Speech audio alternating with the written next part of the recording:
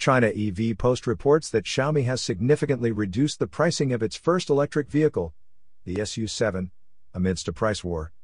The standard version is expected to start at $37,000, with a premium version at $47,000. These prices reflect a cut of $4,170 to $6,960 from last year's expectations. Xiaomi aims to compete with the Tesla Model 3 and Zeekr 01, not just in specs but also in price. The company will officially launch the SU7 on March 28, with deliveries beginning shortly after. A special commemorative model will also be available, limited to 1,000 units for the first 1,000 orders. You are listening to Yuan News.